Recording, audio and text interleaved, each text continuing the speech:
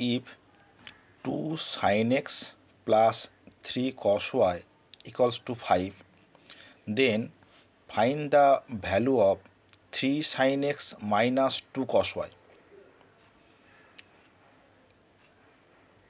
2sinx plus 3cosy equals to 5 হলে 3sinx minus 2cosy এর মান কত হবে? এখানে এই অঙ্কটা করার আগে আমরা sin x এবং cos x এর যে লিমিট সেটা জেনে নিই যে sin x এর ম্যাক্সিমাম মান হচ্ছে 1 এবং সব থেকে কম মান হচ্ছে -1 এবং cos x এরও ম্যাক্সিমাম মান 1 এবং মিনিমাম মান হচ্ছে -1। তাহলে x এর সমস্ত বাস্তব মানের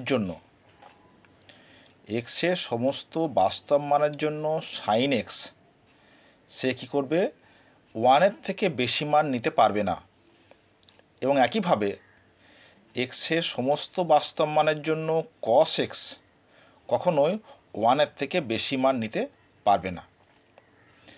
এবার লক্ষ্য করো, এই যে 2sinx plus 3cosy, এখানে অবশ্যই x আর ওয়াইগুলো হচ্ছে বাস্তব রিয়েল নাম্বার। তাহলে সাইন যদি সব থেকে বেশি মান 1 নিতে নেয় কত হবে? 2 × 1 এবং cos y সেও যদি সব থেকে হাইয়েস্ট মানটাই নিয়ে নেয় কত হবে? 3 × 1, দেখো তখন কিন্তু হচ্ছে 5। তাহলে 2sinx plus 3cosy equals to 5 হতে গেলে আমাকে sin x এবং cos x তাদের ম্যাক্সিমাম মানগুলোকে নিতে হচ্ছে। sin x এবং cos x যদি যখন ম্যাক্সিমাম মান নেবে তখনই একমাত্র এটা স্যাটিসফাইড হবে। তাহলে আমরা বলতে পারবো যে 2sinx plus 3cosy equals to 5 only when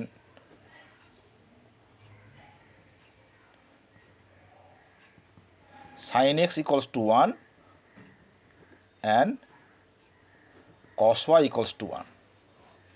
otherwise দেখো কিন্তু কখনো এটা স্যাটিসফাইড হবে না।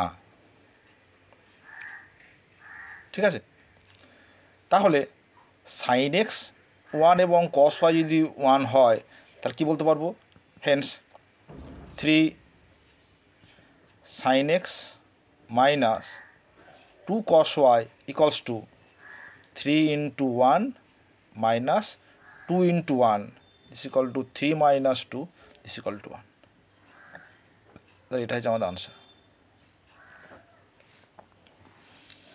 এই অঙ্কটা যদি অন্যভাবে করা হয় তাহলে কিন্তু নানা সমস্যা দেখা দেবে। এই পদ্ধতিটা আমার মনে হয় বেশ পদ্ধতি। তোমরা যদি এটা অন্য কোনোভাবে করতে পারো তাহলে অবশ্যই আমাকে ইনফর্ম করবে।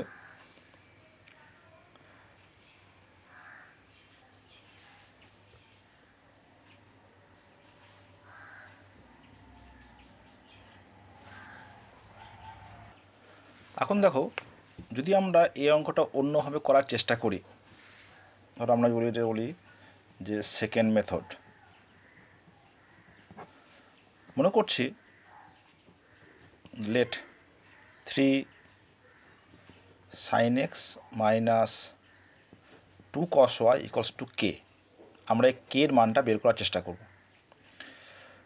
তা যদি বোথ সাইডে বর্গ করে দিই কি পাবো? Or 3sinx minus 2cosy whole square equal to k square, or 9sin² x plus 4 cos² y minus 3 × 6 = 12 sin x cos y equals to k square। এটাকে বলছি আমরা 2 নাম্বার। এবং আমাদের প্রথম যে সমীকরণ দেওয়া আছে এটাকেও যদি বোথ সাইডে হোল স্কোয়ার করে দিই তাহলে কত পাবো? 2 sin x 3 cos y whole square, this is equal to 25, or 4 sin square x plus 9 cos square y plus 12 sin x cos y equals to 25, এটা বললাম 1 নাম্বার। তাহলে 1 plus 2 gives কি পাবে দেখো, তাহলে 9 sin square x plus 4 sin square y মানে 13 sin square x plus 4 cos square y plus 9 cos square y, 13 cos square y, আর minus 12 sin x y plus 12 sin x কেটে যাচ্ছে, এটা this is equal to K square plus 25। তাহলে লিখতে পারি or K square equals to 13 sin square x plus cos square y minus 25। এখন দেখো যে কে square, কে যদি একটা বাস্তব সংখ্যা হয় তাহলে কে স্কোয়ার, কে যদি একটা রিয়েল নাম্বার হয় তাহলে কে স্কোয়ার কী হবে, অলওয়েজ কেটার ইকুয়াল টু 0 হবে। কে স্কোয়ার কিন্তু কখনোই নেগেটিভ হবে না। এখন আমরা আগেই দেখেছি যে সাইন এক্স এবং কস ওয়াই এদের ম্যাক্সিমাম মান 1। এখন দেখো যদি এটা যদি 1-এর থেকে কম মান নেয় তাহলে কী হবে, এই মানটা 25 থেকে ছোট হয়ে যাবে, তাই না? তাহলে কে বাস্তব হতে গেলে অবশ্যই সাইন এক্স এবং কস ওয়াইকে তাদের ম্যাক্সিমাম মান কি মান, যে সাইন এক্স ইকুয়ালস টু 1 এবং কস ওয়াই ইকুয়ালস টু 1 এই মান দুটোকে নিতেই হবে। তাছাড়া কিন্তু কেন 1-এর থেকে বড় মান তো হতে পারে না, তাই না? সাইন এক্স এবং কস ওয়াইয়ের মান কিন্তু 1-এর থেকে বড় হতেই পারে না। তাহলে সাইন এক্স এবং কস ওয়াই যদি 1 মানগুলো নেয় তখনই কিন্তু এই কে স্কোয়ারের এই সমীকরণটা ভ্যালিড হবে, আদারওয়াইজ কিন্তু সমীকরণটা অবাস্তব হয়ে যাবে। তাহলে তখন কি দাঁড়াবে, তাহলে 13 1 + 1 minus 25 this is equal to 26 minus 25 this is equal to 1। তখন আমরা বলতে পারবো যে কে ইকুয়ালস টু প্লাস মাইনাস 1। ঠিক আছে, এখন এখানে দুটো মান কেন এসছে, যেহেতু হোল স্কোয়ার করে দুটো মান এসছে, ঠিক আছে, এর মাইনাস মানটা তো হবে না, তাহলে কে এর মানটা হবে এখানে 1। বোঝা যাবে এটা, এর মাইনাস মান কেন হবে না, দেখো এখানে কিন্তু সবগুলোই এক্স এবং কস ওয়াই সবাই পজিটিভ, ঠিক আছে। এখানে দেখো 1 3 - 2 সবসময় পজিটিভ মান হবে, তাহলে নেগেটিভ মানটা এখানে কিন্তু অ্যারাইজ করবে না। কিন্তু কেন অ্যারাইজটা করলো, যেহেতু আমরা হোল স্কোয়ার করেছি, হোল স্কোয়ার করার জন্য কিন্তু দুটো মান এখানে অ্যারাইজ করেছে।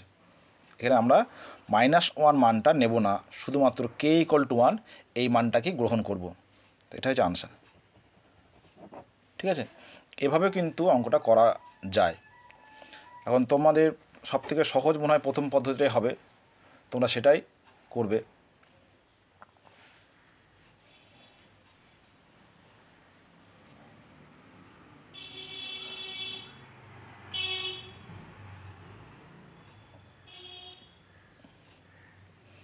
আচ্ছা, এ প্রসঙ্গে বলে রাখি যে সাইন এক্স তার যে গ্রাফ, এটা মনে রাখবে যে সাইন 0 তে 0 এরকম ধরনের গ্রাফ হয় একটা,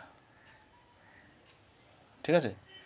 এইটা যে 1, এটা যে -1, এবং একইভাবে কস, এটা যে সাইনের ছবি, আর কস 0-তে হয় 1 এরকম ছবি হবে, একই রকম দেখতে,